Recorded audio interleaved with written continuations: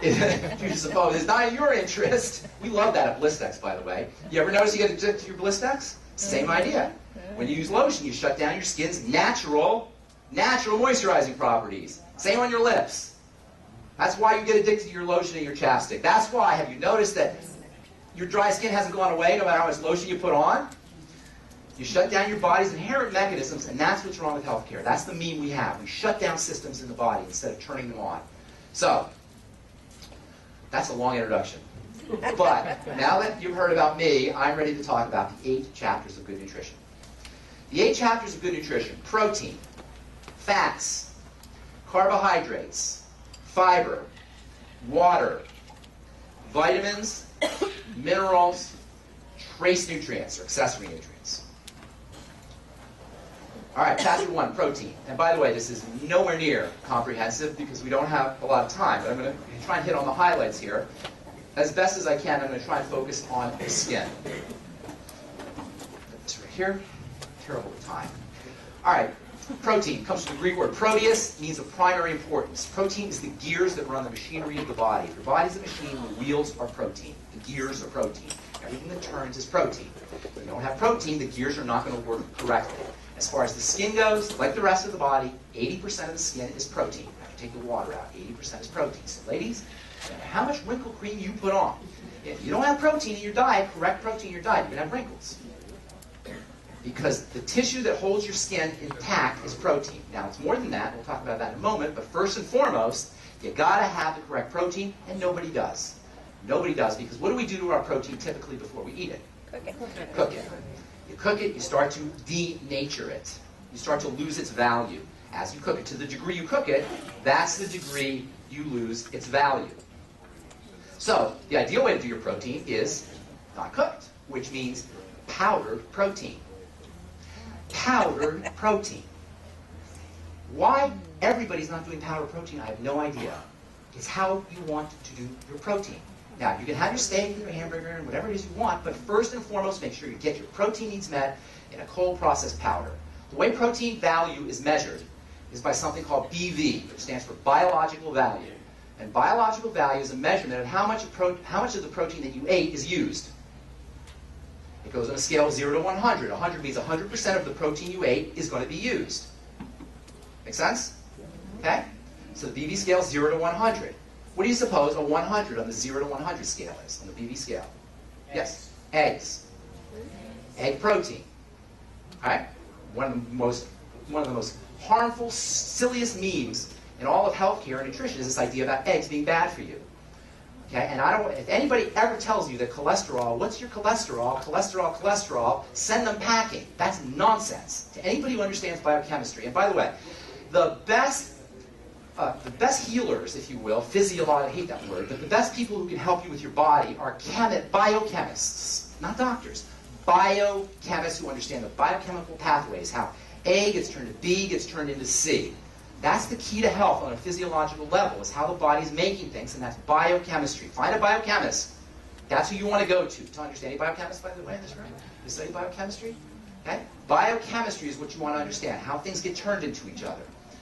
So, when it comes to protein value, egg is the gold standard. 0 to 100 gets 100. Okay? Soy, down a little bit further, 75. Milk, dairy. By the way, dairy is a big problem. Milk. I'm sure you guys all know that. I'm preaching to the choir, hopefully. Cow's milk. Big, big problem. I don't care if it's raw or otherwise. So, but there are fractions in the cow's milk that can be very powerful. Milk is a very complex substance. It's technically an emulsion, which means it's oil and water mixed together with a lot of stuff inside. It's got a lot of pieces in it. Not all the pieces are problematic. In fact, some of the pieces in milk are extremely powerful, and they're wonderful protein. In fact, one of the major complexes that's in milk is called whey. Exactly. And typically when you're making cheese, you extract this whey portion, because milk, one of the two biggest portions of milk are a liquidy portion and a gummy portion. And if you put enzymes in the milk, the enzymes will react, and the liquidy portion will go to one side, and the gummy portion will go to another side. And they used to use that gummy portion. They still use that gummy portion. But in the old days, they loved that gummy portion because it was very portable protein. problem is that gummy portion is very hard for the body to process. Technically, it's called casein, C-A-S-E-I-N. You may have seen that, that name on an ingredient guide. Casein causes many of the problems with milk. There's other parts to the milk that are problematic, and those tend to go out in the gummy portion. The liquidy portion used to get thrown out. Back in the old days, they actually used to use it. The gummy portion is called curd, and the liquidy portion is called whey. Little Miss Muffet sat on her tuffet, eating her curds and whey. That's where we get that from. They used to do that in the old days. They used to do it in the homes. The homes were, they call them cottages. That's where you get the name cottage cheese. That's what cottage cheese is. So in any case, they used to throw, in the old days, they would eat the whey. They were smart. But then around, when science became all in vogue, around the Industrial Revolution in the 19th century, they started to change how they ate, and they thought the whey was, until somebody around 1950 or 1960, some scientists got the idea, let's see what's going on in the whey. They would give it to the animals. The animals loved it. The animals thrived on it. So they would see what was in there, and they found this amazing stuff. This protein that was not only nature's most incredible source of protein in terms of building things, but it also had anti-cancer ingredients in it. It had ingredients that supported your digestive system. It had ingredients that helped detoxify your body. It had ingredients that built up your immune system. And it was all in this stuff that they were throwing out. And so they started to give it to athletes because it had a protein spectrum, a protein design that was specific for building. Think about it, that's what it was for. It's for building an animal. So they would give it to athletes, and athletes went crazy. They went crazy. And I don't know if some of you remember this, but back in the 70s and 80s, all the athletes were doing whey protein. That's when I started to get the idea. Gosh, if athletes are doing this stuff, you know, we're all athletes. Just getting your butt out of bed in the morning is an athletic event. All right? We're all pretty much, right? So, I mean, if they're doing it, we want to do it too. And so I was like, let's start working with this stuff. And sure enough, I started giving it to people in my pharmacy. I started taking myself because I was always involved in athletics. The results are mind-blowing. And to this day, it is the most powerful, most effective protein known, with the exception of human mother's milk. So if you can't get any human mother's milk, that's the protein you want to be going for. Hey there. Yeah, did I see you last night? Was that last night? That was last night I saw you, right? You. Yes, you. No, in the purple. Oh, me? Yeah, you. That's your name, though. How many of you were here last night, or at the talk last night?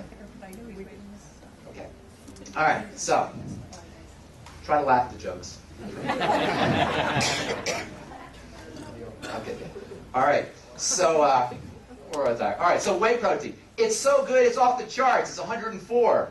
That means you get more protein value than you put in. How cool is that? If you're not on whey protein, folks, oh my God, you are crazy.